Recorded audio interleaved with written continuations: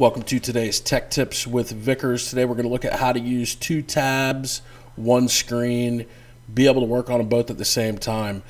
This is kind of a workaround, but I think it's easier for students. So here we are. I'm in a document. Most expensive pizza in the world, my research topic. So now it's time for me to go ahead and open up a new tab. Here's where I'm going to start my research. Let's go with Google. What is the most expensive pizza in the world? So now our research has begun, but I need to take notes in this document and I need to be able to read this while I do it. So what I'm going to do is I'm going to separate the tabs from the window. So I'll click either tab, doesn't matter which, and drag. So I'm holding down my trackpad and I'm going to go down. And you'll see that it's detached. It is now separate. I drop it, and there I can have both tabs side by side if I want to by resizing them.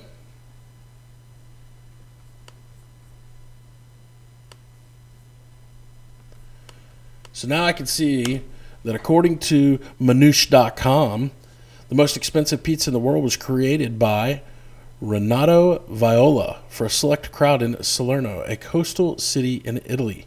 At 20 centimeters, it's a pizza for two, so in a way, this is only $6,000 a piece.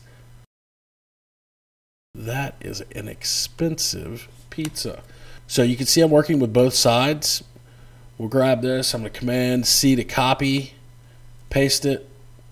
There's my facts in there. Now, what happens if I'm done having side by side and I'm ready to put them back into one window? I can click and drag right back over to the tabs and you'll see that it will sit down right where it was. Two tabs, one screen. Thanks for watching today's Tech Tips with Vickers. Have a great day.